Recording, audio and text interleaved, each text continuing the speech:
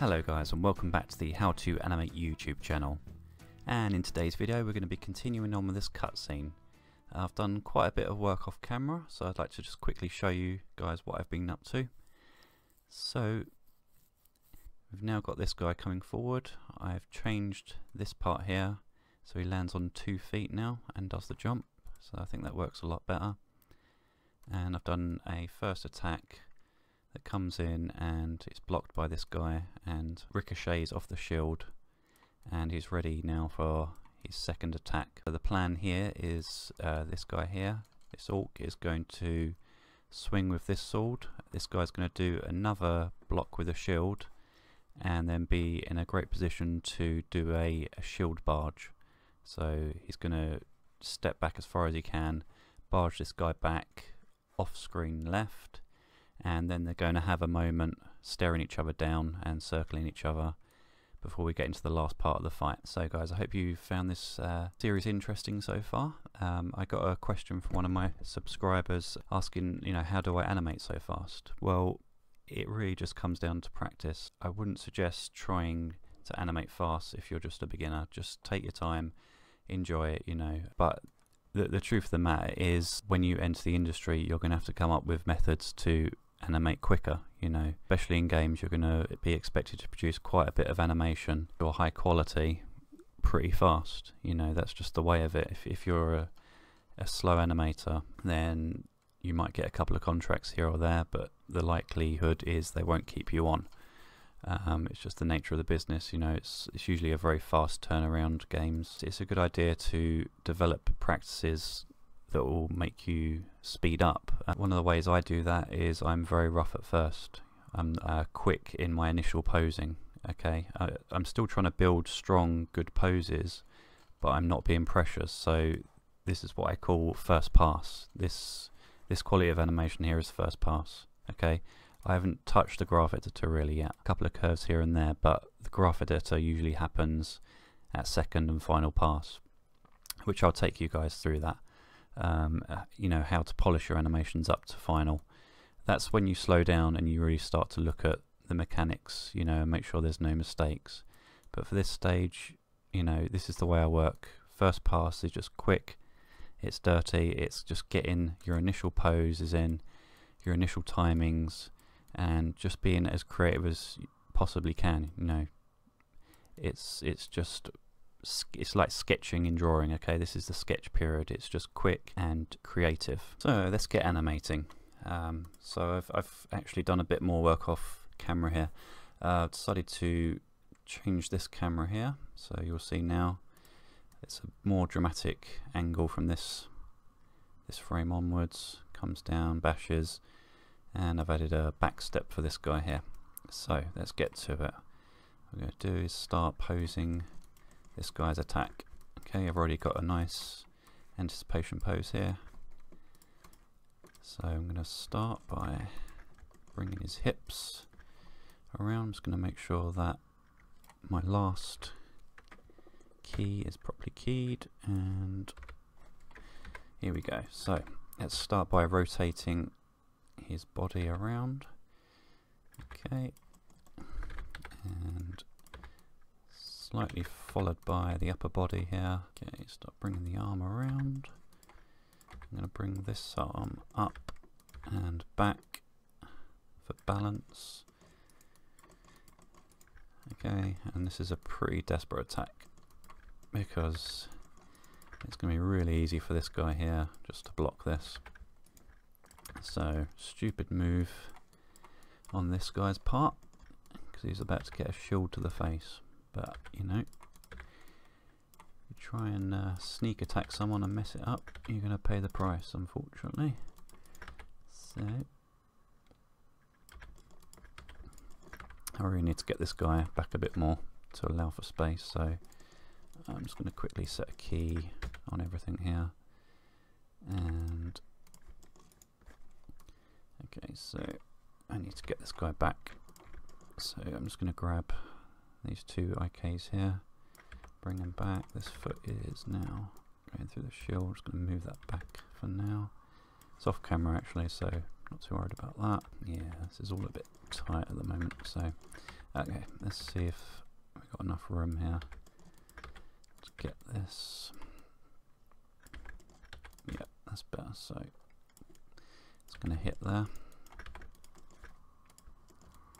Okay, so I want this guy to raise his shield up a bit. At this point, you can see that attack. It's an easy block. Okay, I want this arm to swing through and basically keep going. Okay, if possible. It might have to ricochet off, I'm not sure. Depends on the space, but either way, the plan is to do a shield barge. It's not too bad. It looks a bit weak at the moment because not getting enough of the body involved. So I need to actually turn wrong controller.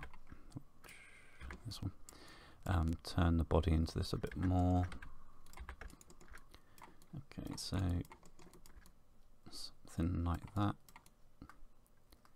Okay, and I'm just going to again shift this guy back even more. There we go. Okay, it's starting to look okay. So it's going to be a pretty weak attack, this one. It's not going to have the force of this one. You see, it's this one here is like crack, you know, it already sort of comes down hard. And you know, the shield just kind of absorbs all that. This one's going to be like ching, it's going to just straight off, not do any damage to anything, you know. It's just a wild, desperate attack. Okay, that needs another in between at some point, but as a key pose, yep, do for now.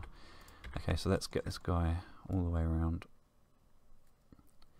Okay, get this foot up. I'm going to get him kind of off balance, you know, he's really messed this up at this point. Okay, so I'm going to do a slight shield react, nowhere near as hard as the first one. So let's do that now. So let's do a little reaction to that.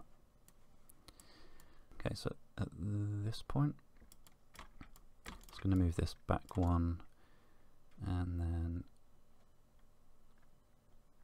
okay, so at this point, just want a slight absorption of that.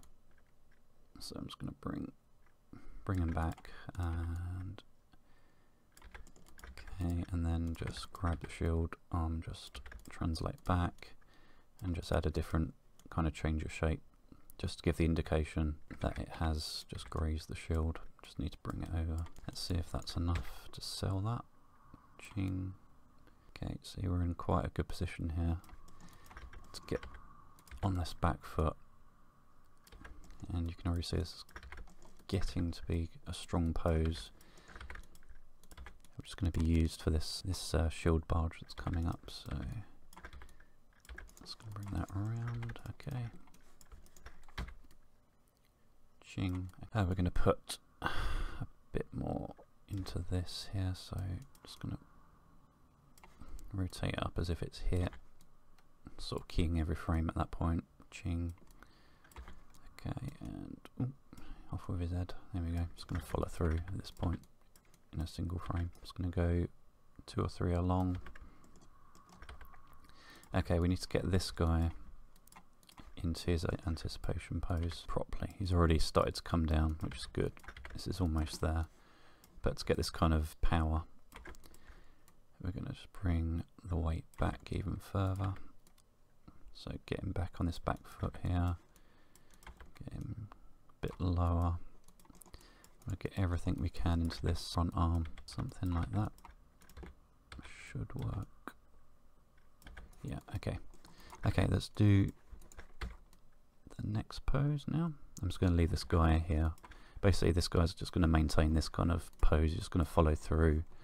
It's going to take a step. But I just want to quickly do this pose so I know I've got the distances right. So just going to have him kick off this back foot here.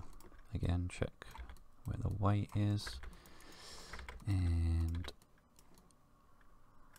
see if I can get the shield out as far as I can. Okay, it might actually be best to have it like a whip, not so much a barge, but bring this arm around. He can kind of swing all this weight through, and that's really going to hurt the other guy. Crack straight straight to the face. Okay, so let's complete this orc's, the little orc's attack. So he's just swung through. So we're going to have his hips continue round. It's going to bring this arm around as well. So this guy's in a really bad position here. Let's just see if that's enough. Yeah, it should be enough. Okay, so obviously the main problem now is this foot.